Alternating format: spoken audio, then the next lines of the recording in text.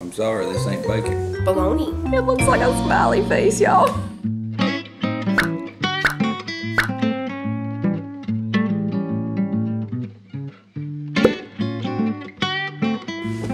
Welcome back, y'all. This morning, we're trying these Johnsonville sausage strips. We've never had these before. I'm not going to tell anybody what they are. I'm just going to cook them. And we have biscuits left over from last night, so we're going to have sausage strip and egg biscuits. Should be good. They kind of smell like bologna.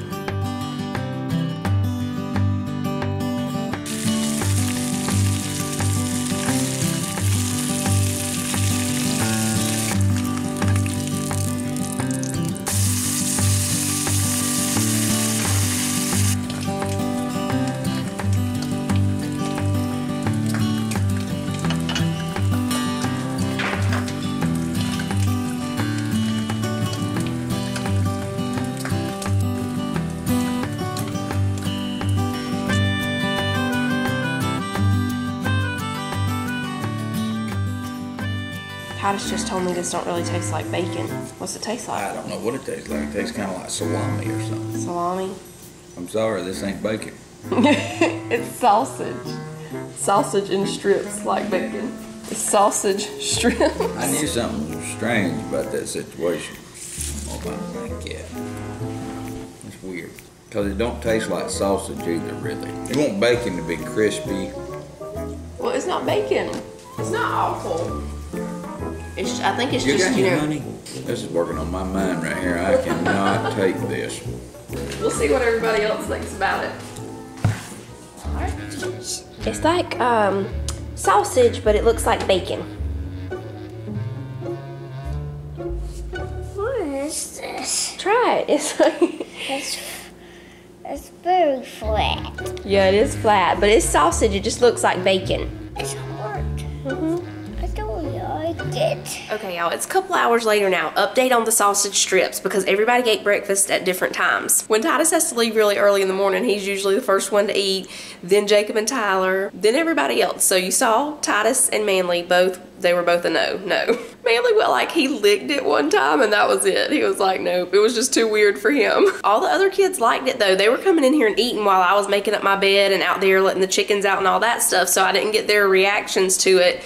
But they liked it. Tyler ate like 2 or 3 biscuits. I know he ate at least 2. So it was a hit with them, but they really love bologna and pepperoni and salami and stuff like that. They used to not like salami, but they do now. It tasted more like bologna than sausage to me, but it was weird that it was supposed to be sausage, look like bacon, and taste like bologna. We have dinosaurs roaring about it in the background. I think that's the only thing that threw Titus off. It threw me off a little bit too. It's not bad. It was actually good, but it did seem like bologna, sort of. And bologna is much cheaper than that, so. All right, so this morning while the kids are doing their schoolwork, we're gonna make some chocolate pudding parfaits. I'm gonna make them, put them in the refrigerator. They will probably only last through snack time this afternoon, but we may have them for dessert tonight. I've made the chocolate parfaits before. It's really easy. You just use instant or cook and serve. I'm using cook and serve today.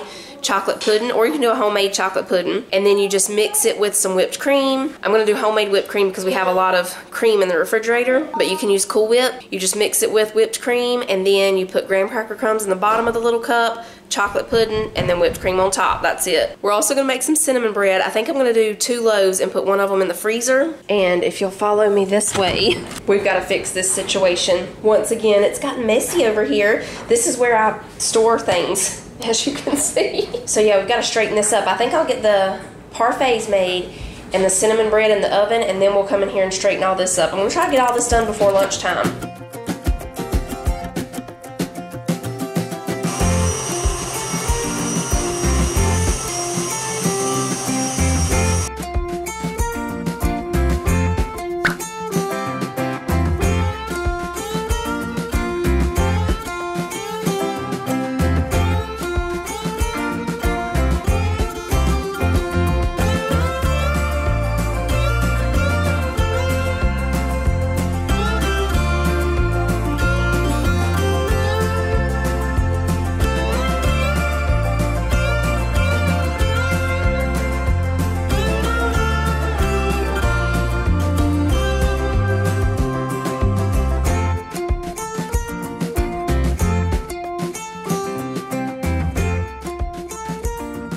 Okay, y'all, it's a little while later. I was helping the kids with their schoolwork. Now we're gonna make the cinnamon bread. I'm gonna make 2 loaves, like I said, and put one in the freezer. So I have a cup of softened butter in here. I'll put the original recipe down below for y'all. I've got the oven preheating to 350. We're gonna go ahead and put in the sugar. For 1 loaf, you need 1 cup of sugar. We're doing 2, so we're putting in 2 cups. And we're gonna cream this together. Oh, I do that every time, y'all. Let me plug it up. Now we're ready. Hello. You finish your worksheets? I need a new one. Okay, I'll get you a new one. Here you go. There's a new one. Now, what is this? An octopus. Octopus. And what are these? A brown fish. Brown fish. Very good. What's this one? A blue fish. Blue fish. So you need to look at the colors of the fish and pick the crayon that matches them and color them that color, okay? Mm-hmm. Does the octopus eat the fish? They eat little balls. They eat little balls? Yeah. Because it was down here. 6, 7, 8. 8. Very good. 8 fish. Is this the number 8? Yeah. Mm-hmm. Okay, now we're gonna put in 2 eggs. So one of these loaves of cinnamon bread is gonna be for breakfast in the morning. I'll probably make some eggs and bacon or something to go with it. We're out of sausage strips. And the other one, like I said, I'm gonna put it in the freezer and we'll have it for breakfast on a different day or whatever. We're putting in a couple of teaspoons of vanilla and 2 cups of milk. Okay, I'm gonna go ahead and let that start mixing. Okay, the last thing we're gonna put in is self-rising flour. Now for 1 loaf you need 2 cups. Since we're doing 2, we need 4 cups total. So I'm gonna go ahead and mix in the first 2 cups, then I'll add the other 2 so it doesn't poof flour out everywhere.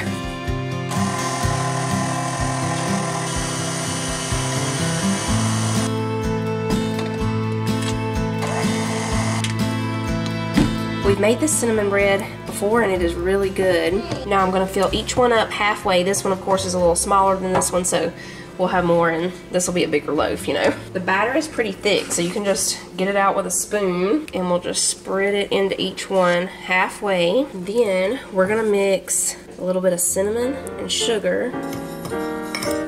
So we add some to each loaf pan. I'm doing 2 tablespoons for each one, maybe just a little bit more on this one since it's a little bigger. Now we're just gonna take our fork, do a swirl motion here, same thing over here. Now we put the rest of the batter over the top.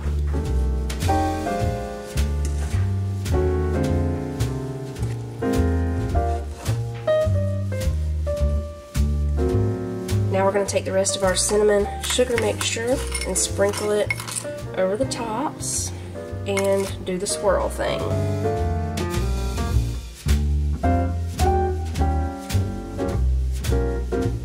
That's it. Now these are going in the oven for about 40 to 45 minutes. I'll start checking them at 25 minutes and see if I need to rotate them or anything like that. If the tops are getting too brown, I'll just put a little bit of foil over the top. And you know what? I think I'm going to put these both on the same rack. Okay, I'll be right there. Oh, you built a train over here with pencils and crayons? That's nice. Let's see how you did with your fish. Trapped them. You trapped them? Yeah. Oh my goodness. You circled them all, I see. Yeah. Circled each one. What about this red one? Should we color it red? Yeah. Yeah, let's color it red. All right, sorry the washer and dryer is kind of loud, but first step is we're gonna take everything off. Let me open up the blinds so there's a little more light in here. We're gonna take everything off so we can pull this whole shelf thing out and clean the floor and everything up under it because there's been some flour spills and such. Hopefully everything that we're having to put up on top of the refrigerator can move to this shelf once we get it all cleaned.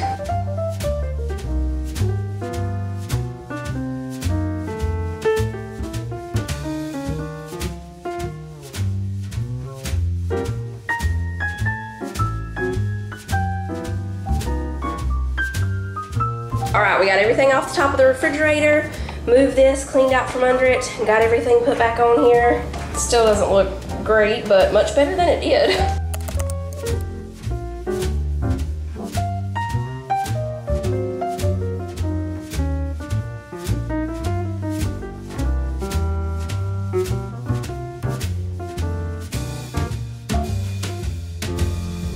Okay, Okay, y'all, the breads are done. I'm just letting them cool down. I went ahead and took this one out of the pan.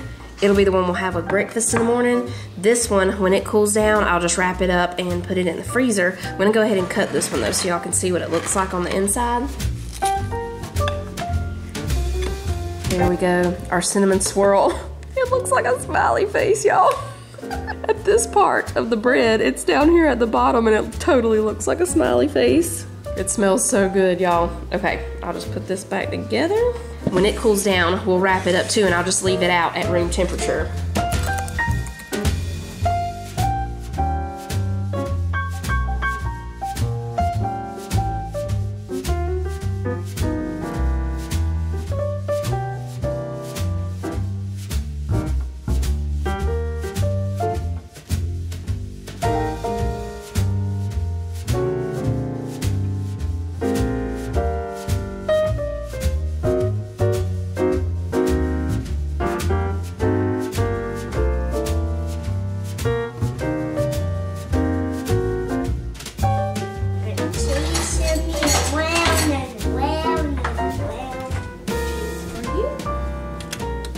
Alright y'all, we are back inside and it's time to make supper. Really easy because we had lots of leftovers from yesterday. So I have Great Northern beans heating up right here. We cooked them in the Instant Pot yesterday. We have some fried potatoes left over there. 2 biscuits left. Surprisingly, we had some for breakfast this morning too, but we still have 2 biscuits. So I need to make some cornbread since we just have 2 biscuits left. For this cornmeal, I'm out of White Lily and Martha White, so we're using Great Value yellow cornmeal.